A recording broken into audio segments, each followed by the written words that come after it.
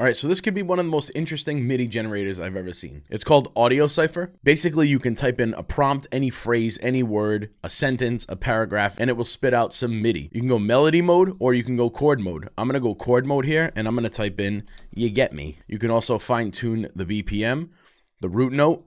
Let's go D sharp minor. You can go triads. You can include triplets. You can choose your timing here. I'll just go quarter note for now. All right, and then if you look down here, we have two of the biggest new features that are in the AudioCipher MIDI Vault and the MIDI generator is join notes and inversions. Join notes is if you have any like repeating notes, it will then join those notes together and make them like one continuous note if it notices any like repeating notes.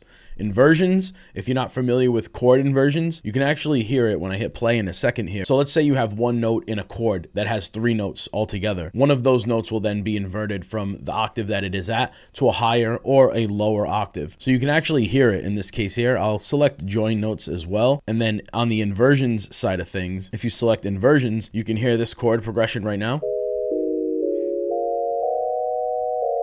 Now you can hear the difference if I unselect the inversions tab. It's essentially the same exact chord progression, just one of the notes is inverted, so it sounds slightly darker or brighter. I'm going to leave inversions on here. So basically that has a default sound, and if you want to drag that in, click and drag it right into the channel rack of FL, and there's our chord progression. I'm going to throw a plugin on this. Then another really awesome and critical feature of the new update here in AudioCipher is the fact that we can save this MIDI chord progression. Hit the save button. It'll automatically name it over here. You can give it a ranking, and then you can select different types of moods and genres as well. Sounded like we had bells there. We'll just leave bells. Keyboards, we'll save that. You can select a mood. This one sounds kind of dreamy and bright. Save that as well, and you can select the genre. This now saves in your card menu over on the left-hand side of the plugin, which is all brand new, by the way. So that way you can access this MIDI and all these other MIDIs whenever you want. And by the way, all of these different vibes and different genres and different instruments and different chord progressions right here come with the new update as well. So you can go through, and AudioCipher actually gives you an entire giant pack of these. So that way you can just get right to creating with the stuff that they give you, as well as the stuff that you create using text-to-MIDI. All right, so now let's go over to melody mode and add a top melody on top of this. Melody mode. Let's change it to 8th. Let's do a different phrase. I said last night I went to the store and grabbed some soda. I drank it all and now I regret it. LOL. Let's see what it does. Same key, same scale, same root. Let's do 8th notes.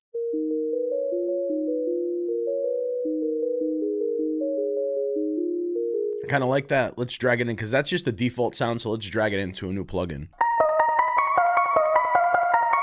Now, what I love about MIDI is that you can fine tune this and make it anything you'd like. So I'm going to go back into the chord progression, flip it around a little bit, add some bass notes. All right. And also, like, if you look over here, you can see that I've dragged in a bunch of my MIDIs that I can just store here and organize. As you saw like a little while ago, you can organize them by vibe, type, mood, genre. And it's so easy to just literally like click and drag straight into the channel rack from here. The reason why it's good is because you can organize all of your MIDI here and you can simply drag and drop from this window as well, because sometimes it gets a little bit confusing in the FL browser. So this is a really good plugin to just keep things organized in general, and you literally just click and drag it straight out. Yeah, so then up top in this window right here, like I said, you can go type, different instruments, mood, and then by genre as well. You can filter searches. You can go by scale, by BPM. You can display has MIDI or has audio or both. So this side of AudioCipher right here is all brand new. These are all brand new features, and it's really, really in depth, and it really helps you organize your MIDI that is from outside of AudioCipher or within AudioCipher, which is really dope to me. So anything that I created outside of AudioCipher, I can also drag in here and I can organize it just like this. Now I'm going to add some halftime.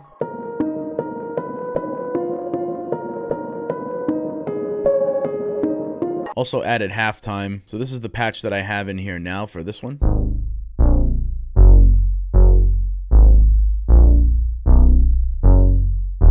So I halftime both the chord progression and that top melody, but I bumped that top melody up another octave, so it's higher up. So on that one, all I have is gross beat with some halftime, and I boosted the lows because I just want the bass from that. And then with that top one, I also added gross beat. I threw some other effects on here. I threw effect tricks, did some looping and reverse, turned the mix knob down, did a vinyl stop as well.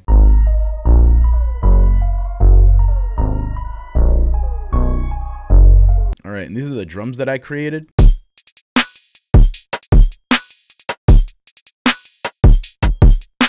One other thing that I've been loving about AudioCipher is the fact that like we can also import and export audio as well as MIDI. So let's say we bounce this and consolidate this to audio right here. This is the MIDI that we've actually created with AudioCipher. So now we have this audio, and let's just like save it to the desktop. Now we open up AudioCipher, and you can literally click and drag that audio straight into the card. And now you see audio files right here. So this is the exact audio file that matches up with this MIDI that we just created as well. And again, it's under the same type, mood, and genre, so that will coincide with the MIDI that you created. As of right now, this is just an idea, this isn't finished, but so if we listen to all those, the chord progression and that top melody that we got from AudioCipher and the drums, it sounds like this.